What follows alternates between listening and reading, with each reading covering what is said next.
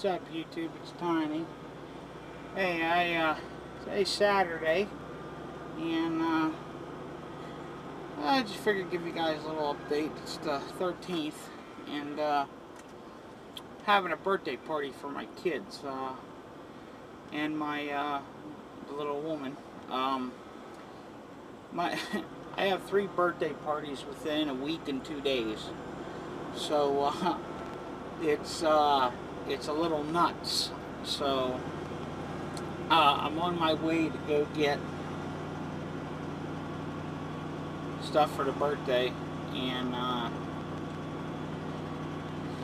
I figured I'd just give you guys an update. Yesterday I actually worked on the Cavalier, and I was going to record it, and I forgot to get the camera out. I was aggravated, but it's okay. You guys didn't really miss nothing but a bunch of swearing and aggravation. There's one bell housing bolt that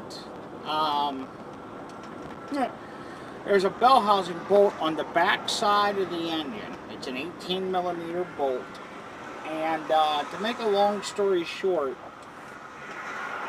I couldn't even get it loose with an impact gun.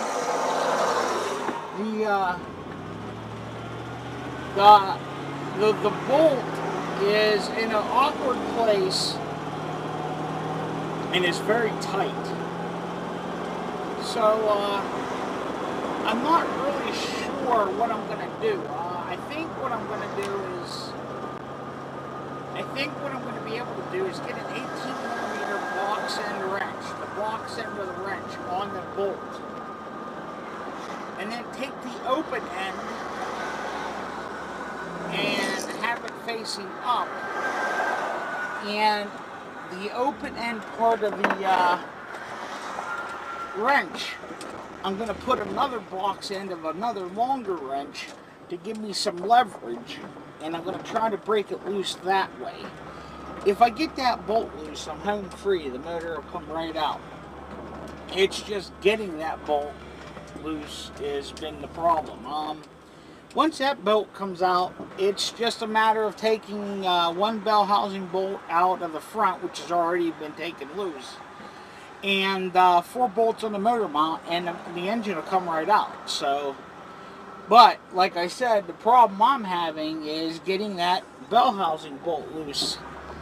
And when I first started it, the front bell housing bolt was a little loose, and there's a small gap in the bell housing, between the bell housing and the block. So I tightened that bolt back up. I thought maybe it was just putting it on a bind, but that's not the case. It just does not want to come out of the bell housing. It goes through the block into the bell housing. Bell housing's aluminum, steel bolt. 2 dissimilar metals, you have corrosion, and that's where we're at. I'm going to try spraying it with PB Blaster to see if that's going to help it, but I'm not looking for it to. It's pretty tight, and all the bell, to be honest, I don't think that motor was ever out of that car. And all the bell housing bolts on that car are extremely ridiculously tight.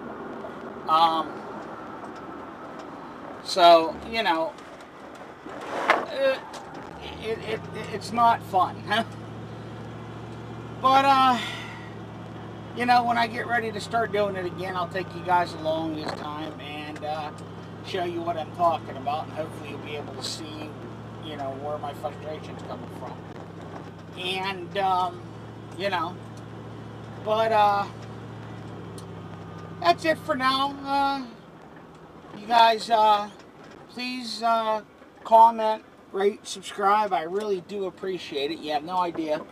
It's awesome. I love answering everybody's comments, and I always do reply. Whether they're positive or negative, it doesn't matter. I always reply, and I'm never really nasty about anything, because everybody's entitled to their opinion, and you know, that's what makes life so interesting. Everybody's different. So